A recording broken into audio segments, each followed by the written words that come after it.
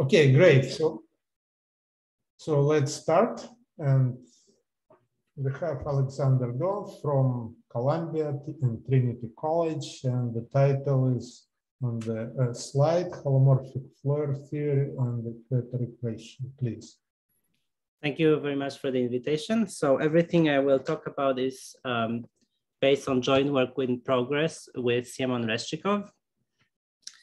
And this talk is motivated by the question of how to complexify Floer theory in symplectic geometry. And there are many answers to this question. And as you will see in my slides, we just try to give some answer, but there are many other people who thought about this, so I'll try to relate what we are thinking about to what other people are thinking about. So let me just begin with a basic review of Lagrangian Floer theory. So it all starts with a finite dimensional model. Namely, if you have a function f on a compact manifold with non-degenerate critical points, then you can define the Morse homology of M, which is the homology generated by critical points of f. And the differential in this, you define a chain complex, and the differential which counts Morse, which counts gradient trajectories connecting to critical points, take the homology of that, and that's the Morse homology.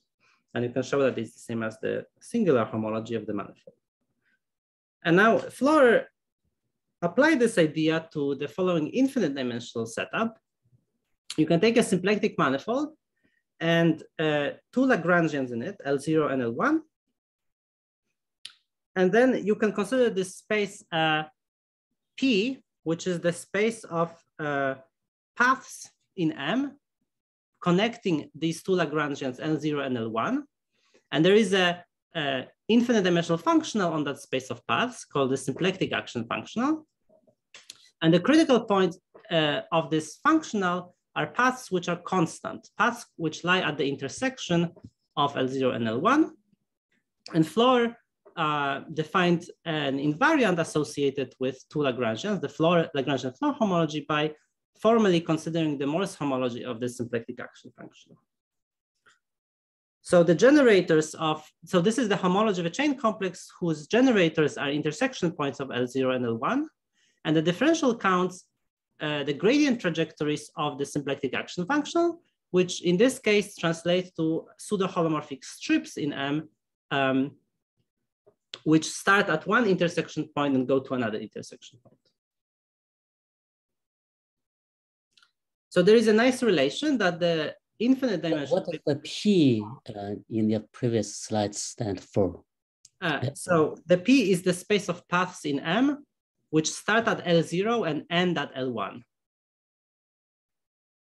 Okay, thank you. So maps from an interval. So Lagrangian Floer homology is formally Morse homology of the symplectic action functional. So this is Morse homology of an infinite dimensional space. But there is a nice theorem of Floer which shows that actually the infinite dimensional picture recovers the finite dimensional picture. So this is what I want to state now. So consider this situation when you have a Morse function on a compact manifold. So now you could look at a symplectic manifold, which is its cotangent bundle. It has a canonical symplectic form, and you have a natural Lagrangian, the zero section. Let's call it L0. And you have also, if you have this function, you could look at the graph of its differential, and that gives you another Lagrangian. And for the reason that will be obvious when I say the theorem, you want to shrink this Lagrangian and make it close to the zero section. So you introduce this parameter epsilon. So for every real number epsilon, let L epsilon be the graph of epsilon times df. So as epsilon goes to zero, this Lagrangian gets closer and closer to the zero section. And here's a theorem of Floer from 1989. That if epsilon is small, then there exists a almost complex structure on the cotangent bundle. So this is the kind of setup we need to talk about pseudo-holomorphic strips. We need an almost complex structure, such that holomorphic strips with respect to this almost complex structure correspond bijectively to gradient trajectories in the original manifold. So this implies that the Morse homology of M, defined using the function f, is actually isomorphic to the Lagrangian Floer homology between these two Lagrangians L0 and L epsilon. So this is why I put on the slide that the infinite dimensional version of this construction recovers the finite dimensional constructions, because so the left-hand side here is generated by critical points of f. The right-hand side is generated by intersections of these two Lagrangians, but L0 and L epsilon intersect exactly at critical points of f. And then moreover, this theorem of Floer says that there is also a correspondence at the level of differentials. So it's not only the generators of this chain complex correspond to one another, but also the differential actually counts the same things, because on the left-hand side, we count gradient trajectories. On the right-hand side, we count pseudo-holomorphic strips. And the theorem of Floer says that these counts are the same. Are there any questions about this? Okay. So this is a theorem from '89, and I'm interested in the complexification of this story. So this is also something related to work of Kapranov-Kontsevich-Soibelman, and also Pierre Bousseau, who is writing an article on relation of this story to Donaldson-Thomas theory. So now instead of having a symplectic manifold, we want to have a complex symplectic manifold or holomorphic symplectic manifold. So a complex manifold M with a complex structure I and a 2-0 form omega, such that omega is holomorphic and non-degenerate. And equivalently by Yau's theorem, this structure is the same as having a hyperkahler manifold. So M is compact, yeah. I'm not sure whether Yau's theorem holds for non-compact. So for here we can assume M is compact, and there are also versions for non-compact manifolds with conic ends, conical ends. Yeah. So I think it is expected that in some reasonable generality, it's if and only if. Okay. So we can consider hyperkahler manifold. So that means that there is a metric, Riemannian metric with holonomy containing the group of quaternion isometries. And in particular, such a manifold has three complex structures, I, J, K, which satisfy the usual quaternionic relations. Then each of these has a corresponding symplectic form. And one way you can think of this holomorphic symplectic form is that if you choose a complex structure I, then omega J plus I omega K is holomorphic with respect to I. So this is just a different way of encoding this structure.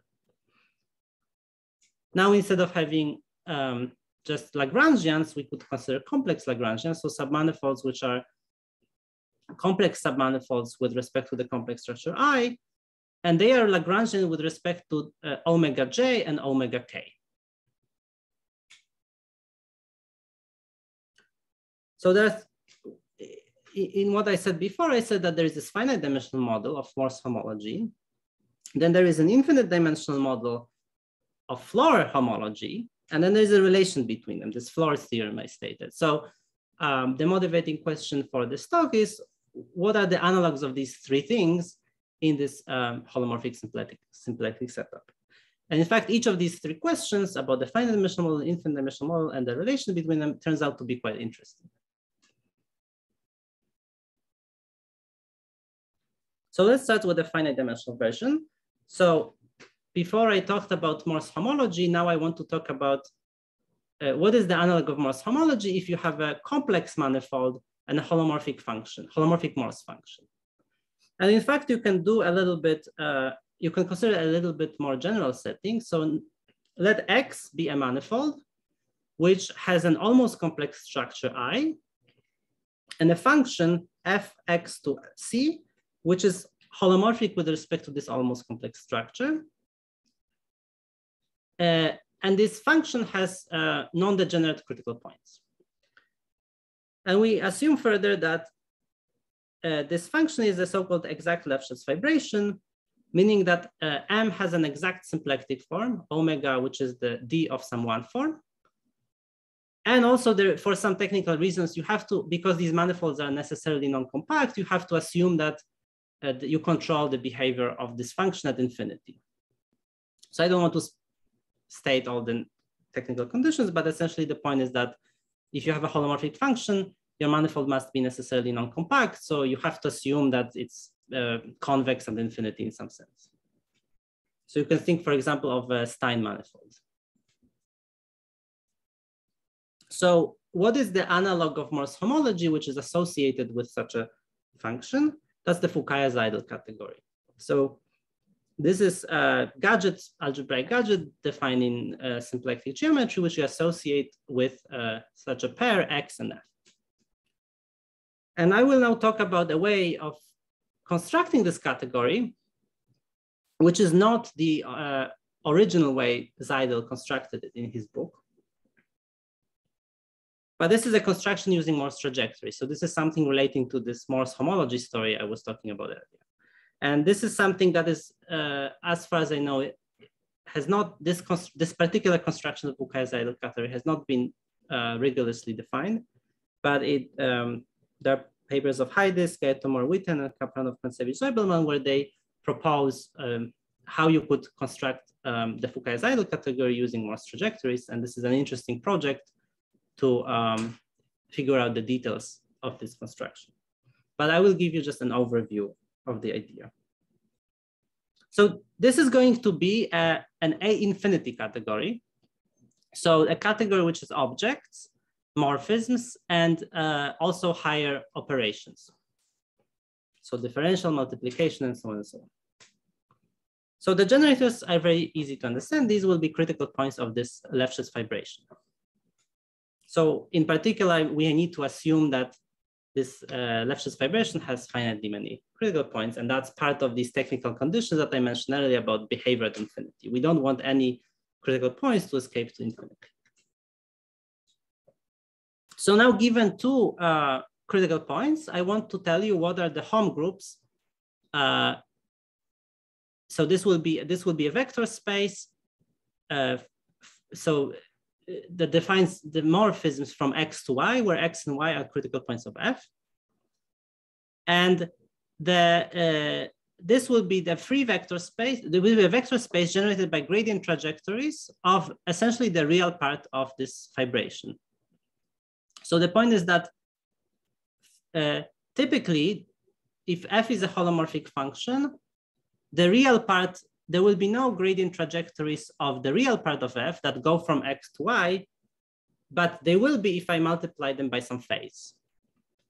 So I have to consider a specific angle, which is the slope of the line from X to Y. And for that specific angle, there will be gradient trajectories of the real part of the I theta F. Now there will be, if everything is sufficiently generic, there will be finitely many of such trajectories, and I want to define a vector space which is generated by those. So everything that I'm saying now is in these papers by Haydys, Gaiotto-Moore-Witten, and Kapranov-Kontsevich-Soibelman. So this is the vector space, which is the Hom space from X to Y. So now I want to have infinity operations, and the first of those will be the differential, which goes from Hom XY to Hom XY, and this will be a count of solutions to the Floer equation. So the Floer equation is a perturbation of the Cauchy-Riemann equation. It's a PDE for maps from R2 to X.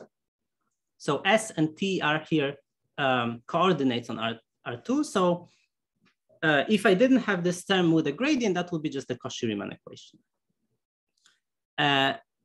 So this is a perturbation of the Cauchy-Riemann equation, and I want to look at these planes with the asymptotic given by X, Y, and two gradient trajectories. So as T goes to infinity, the solution should converge to a critical point of F. Sorry, as T goes to infinity, the solution should converge to a critical point of F. And as T goes to infinity, the solution should converge to a gradient trajectories. And given two critical points, x, y, and given two gradient trajectories, that gives me a matrix, an element, an entry in the matrix from hom xy to hom xy, corresponding to these two gradient trajectories. So I put all of these numbers in the matrix, and this is my differential. And then you have to show that the differential square is 0. And then also you define higher operations, so multiplication and so on, by considering solutions to this the same equation, but with different asymptotic conditions. I don't want to talk about this, so let's just focus on the differentials. So this is very roughly what you should do. And then Kapranov-Kontsevich-Soibelman argue actually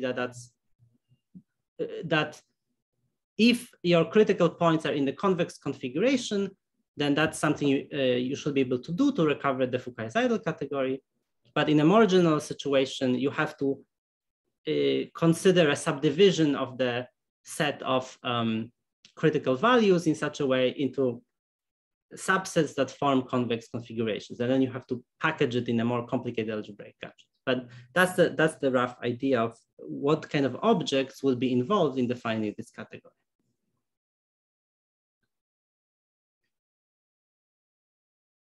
So I said that high operations count solution to the same equation, but instead of having two asymptotic ends, like here I had s going to plus or minus infinity, I will have n asymptotic ends. Okay, so we want to, so that was the basic idea of the finite dimensional setup, and we want to apply it to the infinite dimensional setup. So now we have this hyperkahler manifold with three complex structures, I, J, K, and two complex Lagrangians. So submanifolds which are complex with respect to I, but Lagrangian with respect to J and K. So as in usual Floer theory, we have this space of paths. So P is the space of paths connecting L0 and L1. But now we have two symplectic action functionals because L0 and L1 are Lagrangian with respect to J and Lagrangian with respect to K. We have two symplectic action functionals, one induced by the symplectic form related to J and one induced by the symplectic form related to K. And we put both of those in a complex action functional. And the point is that this we have also the third complex structure, I, which makes formally the space of paths into an infinite dimensional complex manifold. So now we have a action functional complex manifold, and formally this functional is the holomorphic function. So this we are in the situation that I just described earlier. If we think of this, as an infinite dimensional complex manifold, we have this function. If everything goes well, maybe this is a Lefschetz fibration, and we could try to apply the construction of the Fukaya-Seidel category to this infinite dimensional Lefschetz fibration. So when you do that, and you try to figure out what would be the things you need to count to define the Fukaya-Seidel category, this is what you get. So the generators in the Fukaya-Seidel category, the generators are the critical points of the function. And here, the critical points of the action functional will be, as in the classical Floer theory, will be the intersection points of these two Lagrangians. And again, this is assuming that the symplectic action functional is, at least formally, a Morse function. So in particular, these intersection points should be non-degenerate, which corresponds to the two Lagrangians intersecting transversely.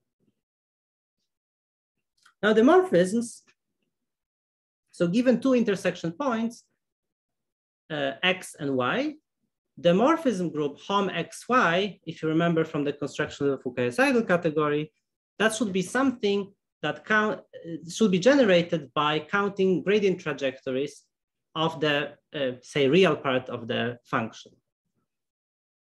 So here, the real part of the holomorphic action functional is just the symplectic action functional AJ.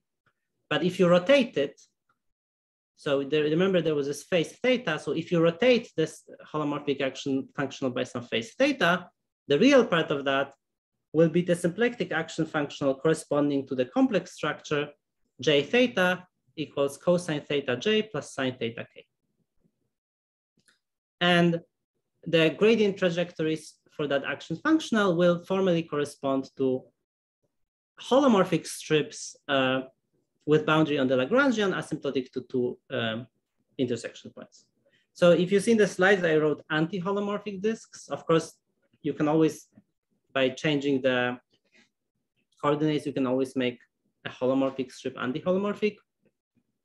But here I insist on having anti-holomorphic strips because that will be consistent with the later notation. In traditional Floer theory, you consider holomorphic strips, but it really doesn't matter. So given two intersection points, the Hom group from X to Y counts these anti-holomorphic strips with boundary on the two Lagrangians. So that's something that is the same as in Floer theory, but now the interesting part are these higher operations. So in particular, we want to say what would be the differential. So the differential will be going from Hom XY to Hom XY. And it turns out that it should be counting solutions to the Fueter equation. So this is the PDE. So now the Fueter equation is an equation for a map from 0, 1 times R2 to M. And on the interval 0, 1, I introduce coordinate tau. And on R2, I use coordinates S and T. And here is the equation. I d tau u plus j dsu plus k dtu is equal to 0. So this is a nonlinear version of the Dirac equation. So I forgot what is k theta. Sorry, I think, let's see. So j theta was. Yeah, but k. Well, k is the other one. So it's going to be. Okay. Yeah. Let me get it right. K, I should have written k is minus sine j plus cosine k. Mm-hmm. The point is that I take the plane spanned by j and k and rotate it by theta. Mm-hmm. So, sorry, just are you assuming anything about the intersection of the two Lagrangians at this point, or? Yes, so this is a purely formal discussion. So for this to make sense, I will need this holomorphic action function to be a complex Morse function. So its critical points, which are the intersection points, should be non-degenerate, and that is equivalent to these two Lagrangians intersecting transversely. Okay. So for this theory to make sense, they need to intersect transversely. And it's an interesting question of what do you do when they don't intersect transversely, which is often going to happen. But I'm not going to address this question. That's a completely separate. So far, everything is formal. There is no, so to speak, precise statement yet.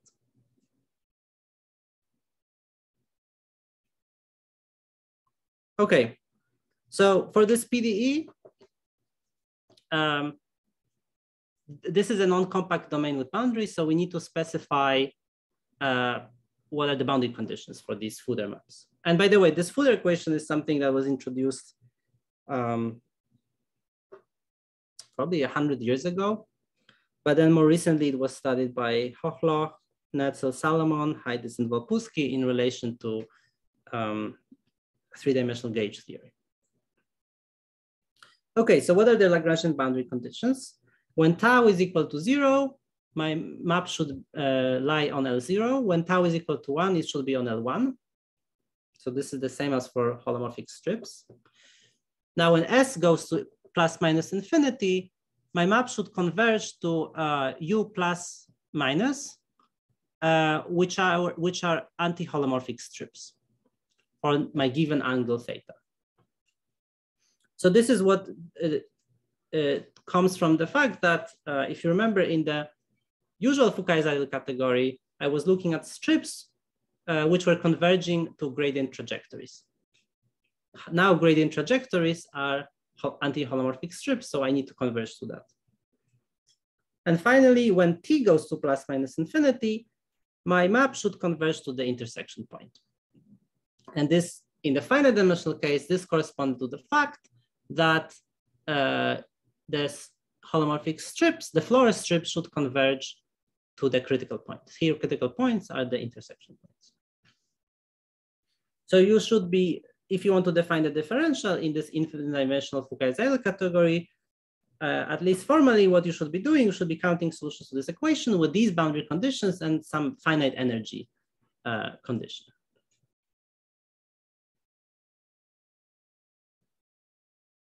So now you can ask a lot of interesting questions. You can ask, can I actually count solutions to this PDE? This is something that, as far as I know, nobody has thought about. So there are many interesting questions about how do you make this proposal rigorous? So this is the summary. Given an I-complex Lagrangian, L0 and L1 in a hyperkahler manifold, we would like to define an A-infinity category, Fs L0 L1. Generators of this category will be the intersection points. The morphism groups are generated by J theta holomorphic strips or anti-holomorphic strips. So you have to consider all possible angles theta. And the A-infinity operations will count these Fueter maps. So the solutions to the 3D differential equation. So it is worth pointing out that it is not necessarily for this, the way I wrote it is not necessary that M is actually a hyperkahler manifold. All these equations, everything I said so far, makes sense for any triple of almost complex structures, IJK, which satisfy the quaternionic relations. You can always write down these equations. In the same way, you don't need to be in a symplectic manifold to write the J holomorphic curve equation, but on a symplectic manifold, you have energy bounds for J holomorphic strips. So the question is, how far away can we go from a genuine hyperkahler manifold so that this setup still makes sense? I mean, it makes sense, but so that it's still, at least it's how we can hope that we can make this proposal rigorous. Are there any questions so far about this, about what I said? Yeah, it's kind of, there is also Morse-Novikov theory, which deals with closed one forms instead of functions. So have you thought about infinite dimensional? Actually, it's necessary, for example, for applications to to complexify Chern-Simon's theory. Consider the case of closed one forms. Yeah, this is a great question. So you justly point out that usually in the symplectic setting, the symplectic action function doesn't have to be an actual functional. So we actually have a multi-valued function. And yes, when we do the Lagrangian Floer homology, we can do like Morse-Novikov version of that to get Lagrangian Floer homology of a Novikov ring. This is a very good question. So here you would ask, let's say I have, instead of having a Lefschetz fibration, so a exact symplectic manifold with a holomorphic function, how to define the Fukaya-Seidel category if I have just a holomorphic one form. And I don't know how to do it. And I asked people in the field if anybody thought about this, and I don't think people thought about this. So people thought about this. Actually, we with Maxim, and we already have some proposals and answers, but they are rigorous in finite dimensional case, but in infinite dimensional, there are other kind of proposals and theorems. Yeah. Oh, this is I didn't know, but so I would love to maybe after the talk if you can. Maybe not after this talk because I'm in Europe now and it's still, okay. yeah, but maybe we can exchange emails. Yeah, okay. Yeah, that's a great question. So yeah, so even in finite dimensions, I think this is a very interesting question. Okay. So now if you actually want to, let's say we want to define this, in some cases at least, define this category associated to Lagrangians, there will be some basic questions related to studying the moduli spaces of solutions to these PDEs I wrote. And this is, what I wrote here is some sort of the standard package. Anytime you want to define such invariants, you need to think about the Fredholm theory. So elliptic regularity, index theory, and so on.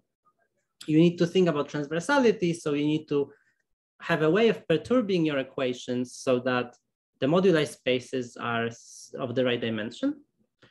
You have a problem of compactness for the moduli spaces. And finally, if you actually want to do something with this, rather than just defining invariant, you want to have some examples of computation.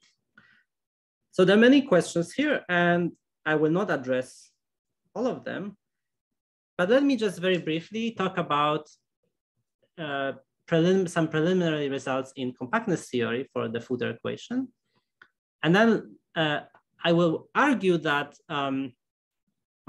there is at least one interesting class of examples, namely cotangent bundles, for which this proposal leads to something interesting. Okay, so the basic question of compactness is, if I have this Fueter equation, this 3D differential equation with prescribed asymptotic and boundary condition, is the moduli space of solutions compact?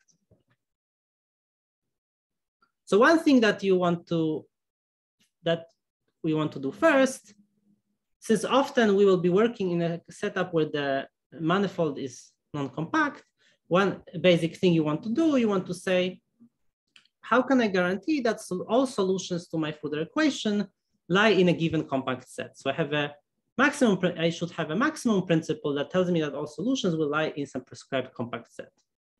So for example, when you talk about the usual Fukaya-Seidel category, you have to have some kind of convexity at infinity of your symplectic manifold so that all holomorphic strips lie in a given compact set. And this is achieved by the usual convexity theory for pseudo-holomorphic maps.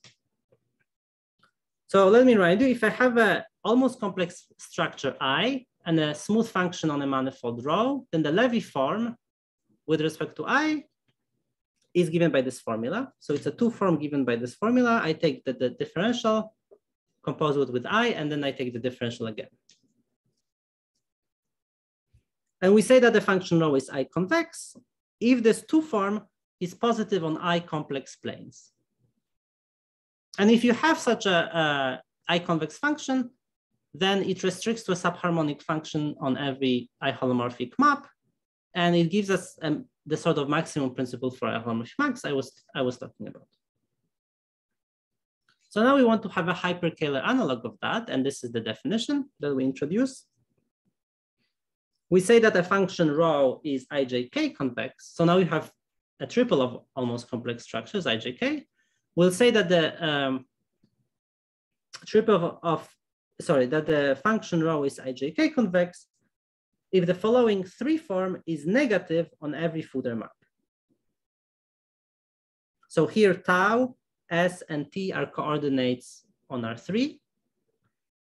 And corresponding to each coordinate, I have a different complex structure. I wrote the Levy form, pull it back, and I get this three form, and I want it to be negative for every Fueter map. So by Fueter map, I mean solution to this PDE I wrote earlier, this PDE here.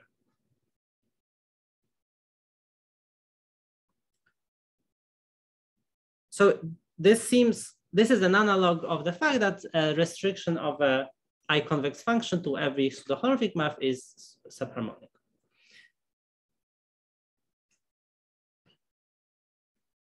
So I wrote it in a way that you have to check it for every solution of this PDE, which of course is impossible. But actually, if you unravel the definition, it's actually a condition for the derivative of rho at every point. It's just a linear condition of linear algebra. So you don't actually have to check it on every solution to the PDE. You just have to check it at every point. Now, if I have a non-compact hyperkahler manifold, I will say that it has a conical end if there is a function, an exhaustion function, which outside the compact set is ijk convex in the sense I just mentioned and has no critical points. So this is a hyperkahler analog of being a pseudo-convex domain. And now I will say also that an I complex submanifold L is conical if the differential of this function rho, which defines the conical end, vanishes on the tangent bundle if you rotate it by j or if you rotate it by k. At least outside the compact set, I require that.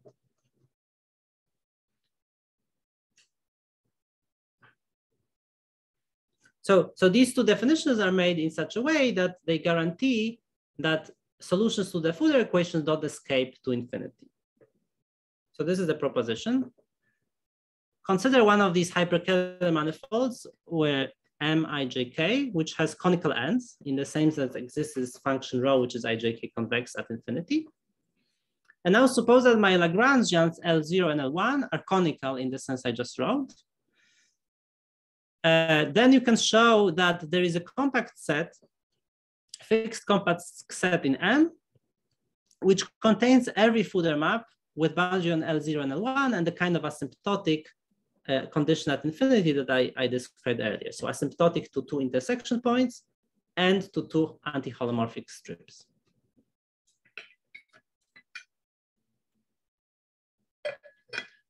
So this is a basic ingredient that guarantees that in our counting problem, at least the elements of the moduli space don't go to infinity if I have a non-compact manifold.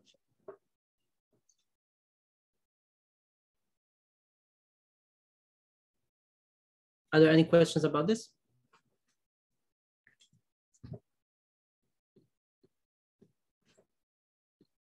Okay, so this is something like the C0 estimate for Fueter maps. But if you actually want to have compactness, we need to have also estimates on higher derivatives. Then we can prove something like Gromov compactness theorem for these Fueter maps and maybe prove that the modular space is compact. So for that, one introduces the notion of energy. And the right notion of energy here is this integral. You integrate over the domain, ds of u squared, and dtu minus j d tau u. So remember, tau is Worf's coordinate on 0, 1, st are coordinates on R2. So this notion of energy has the property that it's exactly 0 on Fueter maps for which the derivative, the s derivative is 0. And those solutions are exactly j anti-holomorphic strips. So there should be theta here, j theta, not j, but let's say we just rotated everything so that theta is 0. So this actually doesn't play a big role in this set. Okay, so now suppose that we have one of these hyperkahler manifolds and that the symplectic forms corresponding to I, j, and k are exact. So they're differential of a one form. Then we have the following proposition. Now we consider Fueter maps which are asymptotic to two anti-holomorphic strips, u plus and minus. They have boundary on the Lagrangians and they are asymptotic to intersection points. So with the same asymptotic conditions I've been talking about. Then the proposition says that anytime you have a map satisfying these asymptotic conditions, then its energy is a priori bounded by something that depends only on the boundary data. So there is some function which depends only on the anti-holomorphic strip that you had at infinity. That means that if you consider the moduli space with given asymptotic data, all of elements of that moduli space have a bounded energy. So this is an analogy with the fact that, say, when you count holomorphic curves in a given homology class, their area is a priori bounded.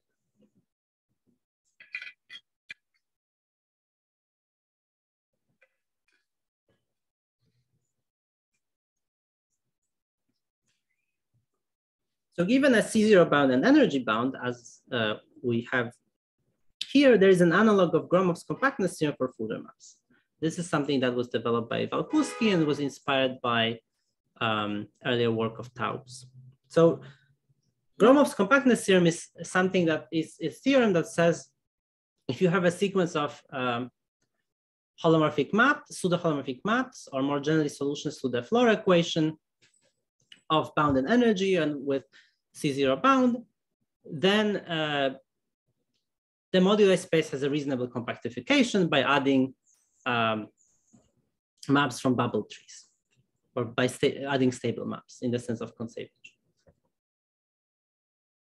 And there is something similar to that for these Fueter maps, except it's a much more complicated theorem, because now we are looking at solutions for 3D partial differential equations.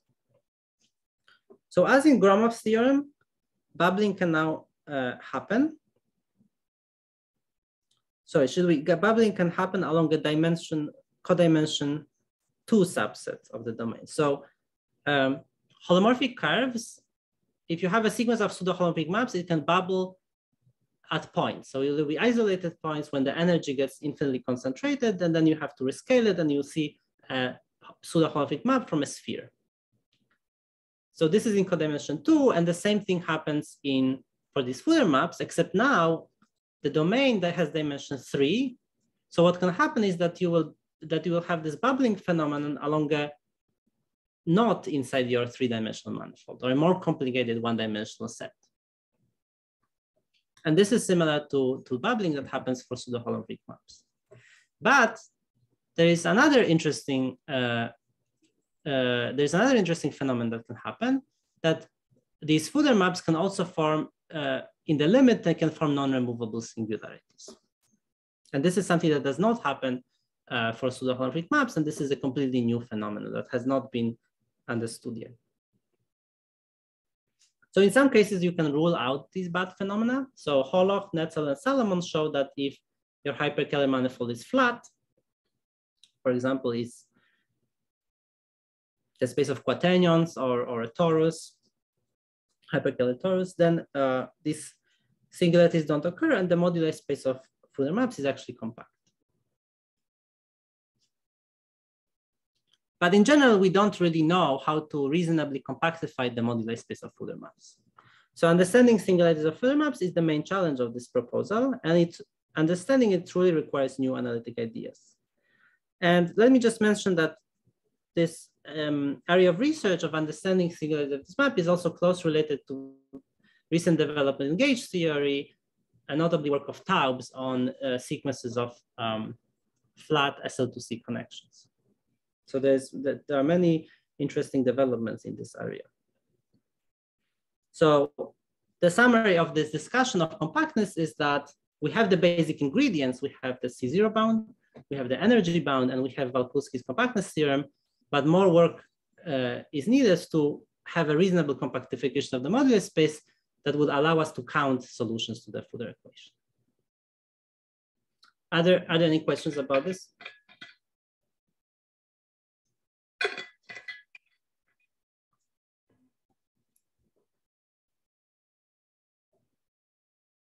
Okay, so this is what I wanted to say about the compactness problem, which I think is very interesting and leads to a lot of interesting problems in analysis. So let me skip that part. Essentially, the point of this part is that, as I said earlier, we can actually relax the condition for ijk to be hyperkahler, and we can consider a weaker setup where we have a manifold with 3 almost complex structures RJK that satisfy a certain taming condition, and we still have energy bounds. But let me skip that. So this is related to the question of transversality, because we want to use perturb these IJK so that the Fueter equation is sufficiently generic. So at the beginning of my talk, I said that in Lagrangian Floer theory, we have this nice finite dimensional model Morse homology, the infinite dimensional version, the Lagrangian Floer homology, and Floer's theorem, which says that Morse homology can be recovered from Lagrangian Floer homology. So a natural question here is there an analog of this theorem in this hyperkahler setting? So again, consider X, which is an exact Lefschetz fibration, F from X to C. So it's a I holomorphic function with respect to some almost complex structure I, which has a symplectic form and convex geometry at infinity. Now we can look at the two Lagrangians, L0 and L epsilon inside the cotangent bundle. The first is the graph is the zero section, and the second is the graph of epsilon times df, where f is the real part of f, of capital F. So the cotangent bundle has an almost complex structure I, which is induced from the 1 on X. It also has a canonical I bilinear complex 2 form, which such that these two submanifolds L0 and L epsilon are I complex and Lagrangian. So the analog of Floer's theorem would be this conjecture that for sufficiently small epsilon, we have that the Fukaya-Seidel category of the fibration is the same as the Fukaya-Seidel category of these two Lagrangians. But of course, to make sense of this conjecture, you would have to first define the right-hand side. And I mentioned that this is a non-trivial problem. But nevertheless, we can try to prove part of this conjecture, even though the right-hand side is actually not yet defined.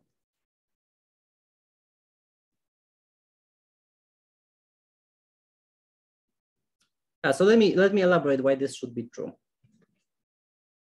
So both sides are categories, so they have objects, morphisms, and operations. And ideally, to prove that these two categories are the same, we will just identify generators, we'll identify morphism groups, and we'll identify the operations. So at the generator level, it's easy, because critical points of F correspond to intersection points of these two Lagrangians, because the L epsilon is the graph of epsilon times the differential of F.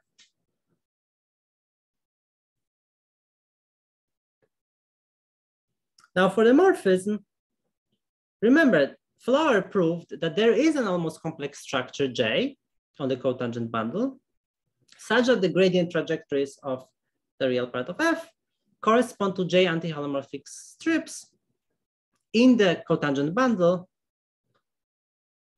with boundary on the Lagrangians. Sorry, there's a typo here. This should be J anti-holomorphic strips in T star X. So this was exactly the theorem of Floer I mentioned at the beginning of the talk, a bijection between gradient trajectories and anti-holomorphic strips. So the interesting part of this conjecture is whether we also have the correspondence at the level of operations, higher operations. So in particular for the differential. So we would want to say that the Fueter maps in the cotangent bundle correspond to Floer planes in X. So in the Fukaya-Seidel category of the function, we're counting these Floer planes. In the conjectural construction of a category associated with Lagrangians, we're counting Fueter maps, and we want to know that these two counts are the same. And now this is a precise mathematical statement one can make, that these two moduli spaces are the same. So here's the theorem in preparation with in joint work with Semon Rezchikov, that for every small epsilon, there is a triple of almost complex structures, ijk, on the cotangent bundle, such that Fueter maps with boundary conditions on these two Lagrangians and the other asymptotic conditions I mentioned correspond bijectively to Floer planes. So the Floer planes that are counted in the Fukaya-Seidel category. And of course, there is no angle theta here, but you could also put angle theta here. So instead of J, you could have J theta, and the same for the Fueter equation. So this theorem says that if we could define the category we want to define, then we would have this, we would have this equality here. Because at the level of moduli space, that the objects we're counting are the same.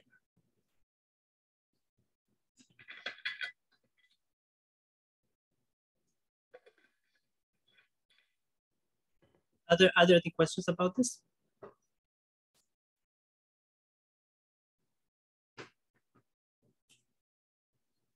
Okay. Maybe let me not say a lot about the proof. Let me just mention the basic idea that essentially there is a construction due to Floer, which allows you, which given a map to X, allows you to define a map from a three-dimensional domain to the cotangent bundle. And you can show this map is created in such a way that it maps Floer planes to solutions to the Fueter equation. But the difficult question is the converse, whether every solution to the Fueter equation comes from lifting this plane. And this is essentially, you can prove it using an integration by parts argument, but this is under the assumption that, let me skip that. So this is so this is the lemma. This is under the assumption that your Fueter maps lie very close to the zero section. So you can show that if you have a map, Fueter map that lies very, very close to the zero section, then essentially it must be obtained from one of these Floer planes. And then the main part of the argument is showing that actually all of these Fueter maps lie close to the zero section. And that is where we invoke the maximum principle I discussed earlier. So you use this convexity theory, the theory of convex hyperkahler manifolds to constrain the image of your Fueter maps to lie very close to the zero section, and then you use this lemma and you are essentially done. So let me not say more about this. Let me just mention at the end some open problems related to what I just said. So as I said, the main difficulty in defining this category for an arbitrary hyperkahler manifold is the analysis of the Fueter equation, in particular, understanding what is the right notion of compactification for the moduli space of solutions to the Fueter equation.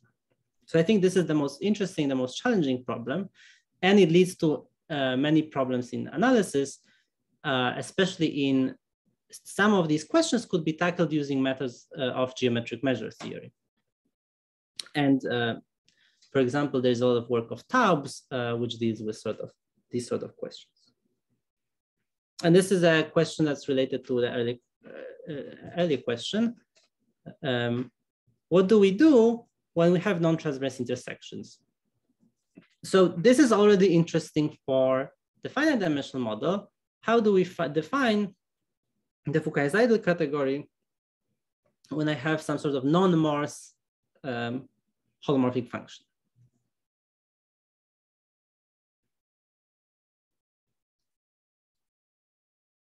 And let me just mention that. So what we are proposing here to construct is that given two complex Lagrangians, there should be a category associated with these Lagrangians. So this category should be a shadow of a two category associated with the hyperkahler manifold itself. So this can be seen as the categorification of the Fukaya category. And the question is, what is this category?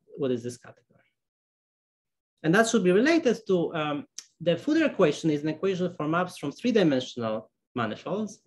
But in fact, there is a four-dimensional Fueter equation for maps from four manifolds to a hyperkahler manifold. And this category, two categories associated with the hyperkahler manifold should be related to that. And since in this two category, we'll have operations which relate the Hom groups. So now the Hom, this is quite confusing. So in a two category, Homs between two Lagrangians will be categories themselves. And there should be some operation relating to them. So now if you reduce it to the finite dimensional setup, that tells us that there should be a relation between Fukaya-Seidel categories on the same symplectic manifold for two different fibration structures. Then there are also approaches through perverse sheaves to these holomorphic functions. And it's an interesting question, how does that relate to the story I'm discussing? And there are also interesting relations to complex Chern-Simons theory. So if you have a three manifold, you could consider the complex Chern-Simons functional on the space of complex connections. And you could also think of that as a formally an infinite dimensional functional or multi-valued functional on the space of connections. And you could try to run the same, you could try to construct the Fukaya-Seidel category of that. And this is related to recent work of Abu-Zaid and Manonescu on SL2C invariance of three manifolds. And this story should also relate to this Lagrangian intersection theory through the so-called Atiyah-Floer conjecture. So if you have a three manifold, which is obtained by gluing two three manifolds along the boundary, then the Chern-Simons invariance of that manifold should be related to the Floer theoretic invariance of the moduli space of connections on this surface in the middle. So there should be a complexified version of the Atiyah-Floer conjecture. So thank you very much for attention. Let me stop here, and I'm happy to answer any questions if there are any. Okay, so let me ask the audience, are there any questions?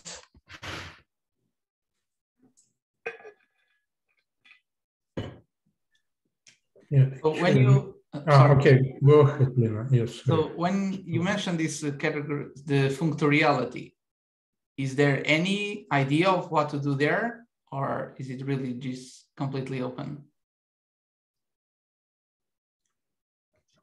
You mean for these Fukaya? Yeah. Sharing, by the way. Oh yeah, sorry, I lost it. Yeah. So well, at the level of if we talk about the categories associated with Lagrangians, I think that should be related to counting solutions to the 4D Fueter equation. But now you could try to look at cotangent bundle and ask how that relates to the cotangent. So how that relates to the classical Fukaya-Seidel category for two functions. And that, I think that should be possible to figure out what these 4D Fueter equations mean. So I'm not being precise. So in our theorem, we show that if you take the cotangent bundles, then counting Fueter equations correspond to counting the solution to the Floer equation in the base. So now you should ask, if we have some functoriality that counts also the 4D equation, what should that correspond in the original manifold? So I think that should be doable, but I have not thought about this. Does that answer your question? Yeah. Thank you. More questions? So I have some comments about, I think, certainly about the last one, but it's a big story. We are writing something with Maxim, but as for complex Chern-Simons, yeah, and maybe the non-transverse thing. So you see, analytically, it seems to be very difficult. Actually, it will be very nice if you can kind of indeed prove what you want about the counting of the solutions of Fueter equations, even for transversal intersections. But algebra geometrically, if you have two complex Lagrangians or whatever, so then you have locally defined potential near the intersection, like if one is a zero section, the other was, yeah, okay. So suppose that the other one, which is a graph of the differential and the function is not Morse. Right. Then you take a sheaf of vanishing cycles, and this is kind of, it's one of the alternative approaches which you mentioned at the very beginning. And concerning the complex Chern-Simons, there is a kind of a non-standard. I mean, the standard approach, I think it's something which was proposed by Witten. And then you count the solutions of Kapustin-Witten equations, which are probably somehow related to this Fueter equation in dimension 4. Right. Kapranov-Kontsevich-Soibelman, it's in dimension 4. But there is an algebraic way to overcome the difficulty and to define the partition function. For that, indeed, you take, like, for example, three-dimensional sphere, yeah, in the standard way, like, which goes back probably to Atiyah or maybe early, take a knot inside and take a tubular neighborhood, and you consider complexified connections. You complexify the compact gauge group, which means it's not holomorphic Chern-Simons, but complex, as you say. And so you have indeed two holomorphic Lagrangians, yeah, those connections which can be extended inside and outside in this two handle bodies. But then the question is whether you really need the Fukaya-Seidel category. So the point is that, as Atiyah suggested in the compact case, you should consider a home between them and the Fukaya category itself. You do not need this action functional. And the thing is that since they are holomorphic Lagrangian, you can use the ideas of Riemann-Hilbert correspondence. You can replace these holomorphic Lagrangians by kind of, let me call, by D modules. Right. Yeah, all right. And then it's a finite dimensional problem. You compute homes between something which is very much algebraic.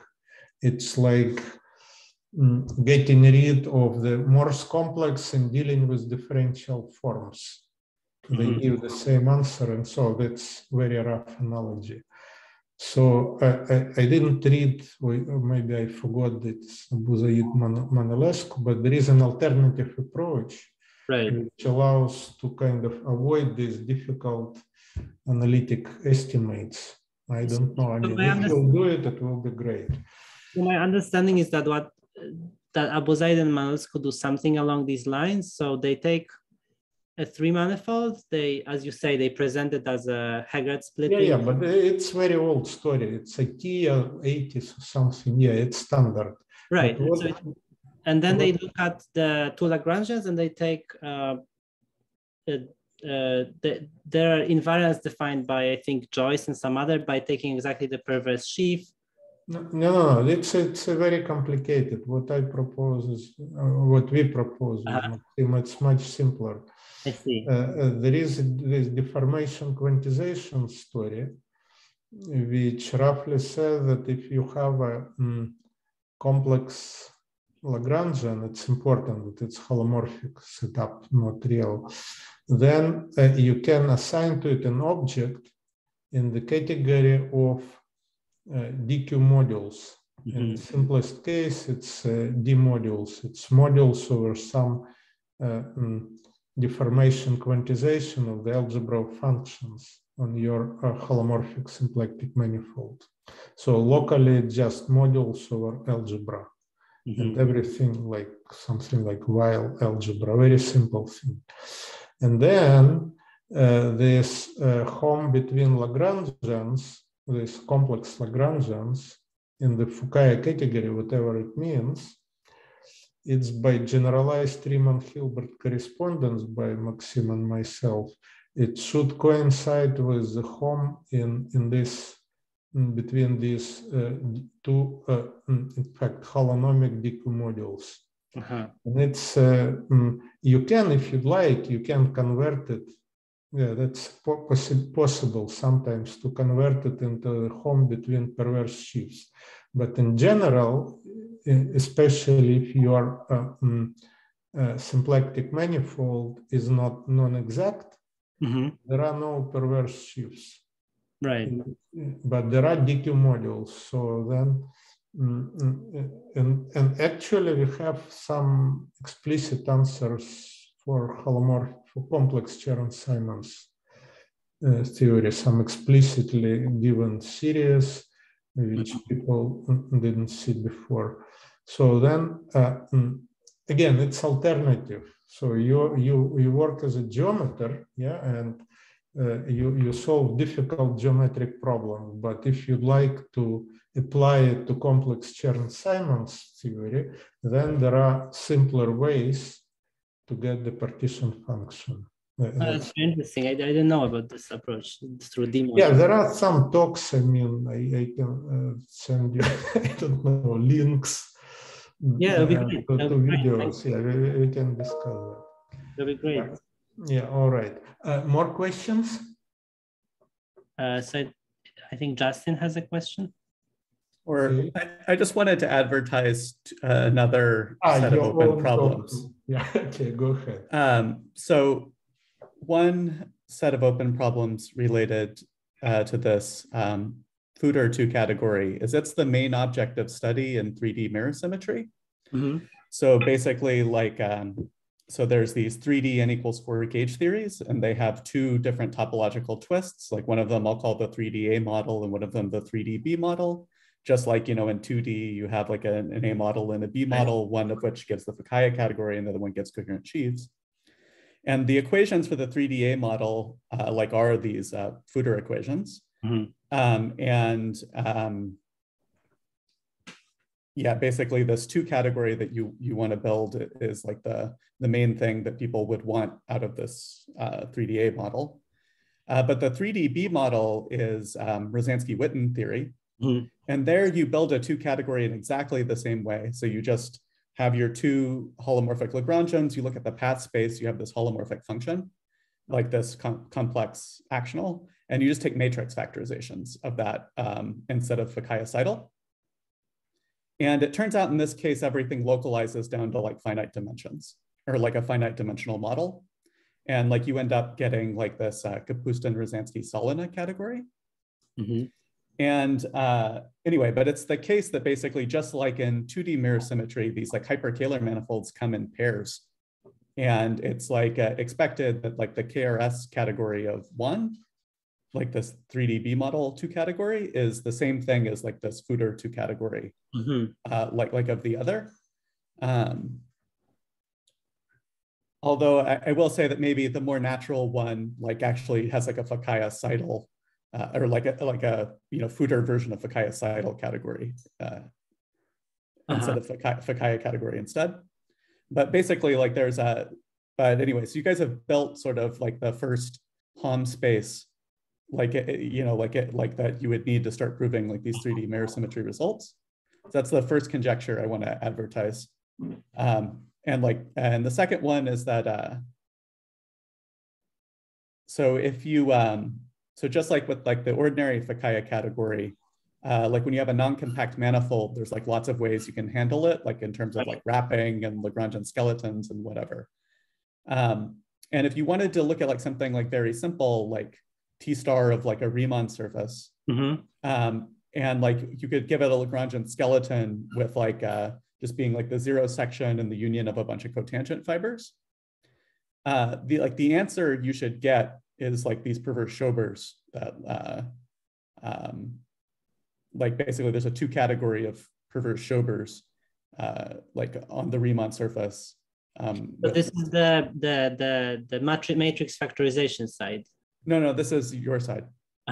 This is the Fueter side. So like if you looked at like a Fueter 2 category of like T star of like a curve with like this particular skeleton, so you would have to figure out what wrapping means, like in this situation, which like I've talked to Rezchikov about it a little bit, but like basically like there is like a 2 category that should be the same, which is not a mirror symmetry. It's more like a GPS type result. Like but is it only, does it work only for exact symplectic manifolds? Probably right now. Yeah, probably it's not right now. I mean, it's an essence of the story, because if you want to have a perverse sheaves, it should be perverse sheaves on something. And if you have just 2 complex Lagrangians, which sits inside of a complex symplectic without any kind of Lagrangian foliation or something like that, which replaces the projection of the cotangent bundle to the base here, might be Yeah. Yeah, I agree that the non-exact case, I think it's much more mysterious what to do. Well, no, that's actually what I said, that it's kind of not more complicated, but it uses different technique. It does not use mirror symmetry. You see, mirror symmetry relates A side and B side, like symplectic and holomorphic. And what I'm saying that because you have a hyperkahler manifold, you can stay on the same side, and not just because of the hyperkahler rotation, but because these two things are related not by mirror symmetry, by the Riemann-Hilbert correspondence. And if you want to categorify, yeah, you have, in some cases, like for the cotangent bundle, your Riemann-Hilbert correspondence give you the answer in terms of perverse sheaves, and then you categorify it to perverse Schobers, probably as Justin suggested. Yeah, but if it's non-exact, so I think that people, I mean, don't know. I mean, but the intersection is -1 shifted symplectic, so it does have a perverse sheaf, even if the Lagrangians individually don't. Yeah, and what you do, what are you going to do with it? Like, imagine this holomorphic Chern, not holomorphic, complexified Chern-Simons, which is a functional and infinite dimensional space. No, but yeah, I think that's what Abuzai-Manolescu did, is use this perverse sheaf, right? This work, Abuzai-Manolescu, is you write the intersection of these two holomorphic Lagrangians is -1 shifted. So it carries this. Here is this perverse sheaf, and then you take hypercohomology, and that's the invariant, I think. Okay, try to do this. They did, right? I didn't. Abuzai no, do they have explicit answers? I'm in doubt. Because it's easy to say that you take hypercohomology. I think they have some computations. Yeah, and also the case of I'm in doubt. Okay, I cannot tell you because I don't remember this paper. I remember Mohammed telling me something about it, but I forgot what. But just on general ground, imagine that you have a function with quite complicated singularities. So you have a functional on the infinite dimensional space of complexified connections. And so you have to derive from it some finite dimensional piece and the quadratic form in the transversal direction, quadratic form and infinitely many variables, and some quite complicated finite dimensional function. Actually, similar thing Joyce tried to do for maybe even for the Chern-Simons.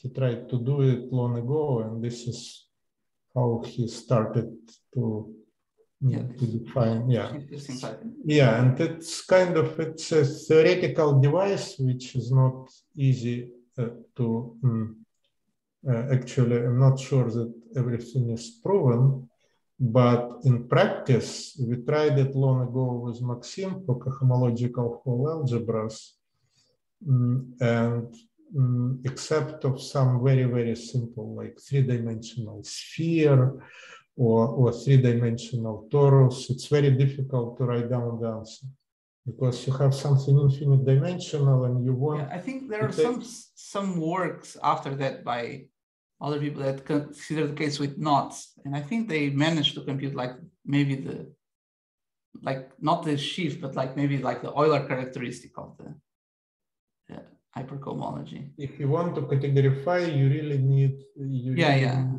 I think the main thing still missing is functoriality. Like you want to, that's kind of missing.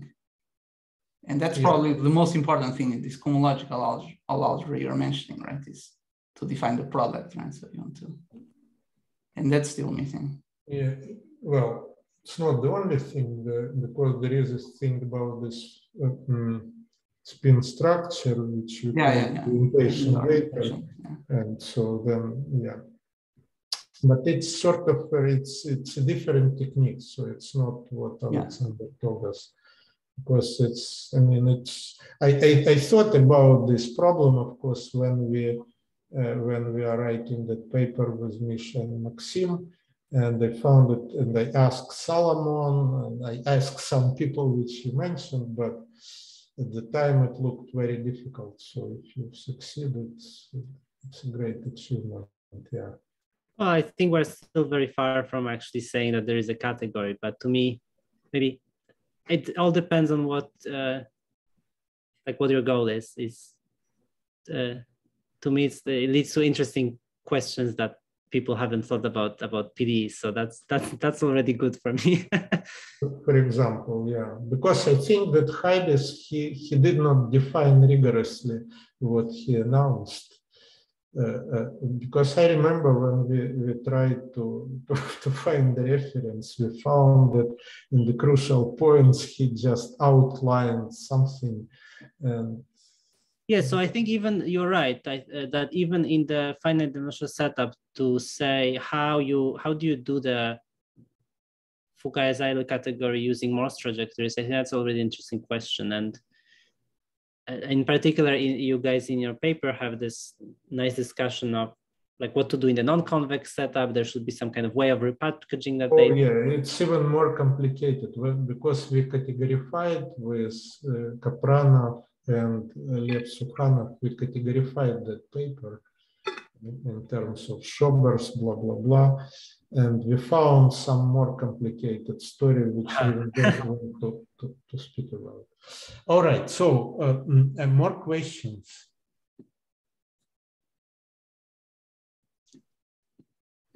Okay, well, then thank you very much. Thank you for having me. That was very nice to visit the seminar. Okay, so this is it for today. Thank you. Thank you.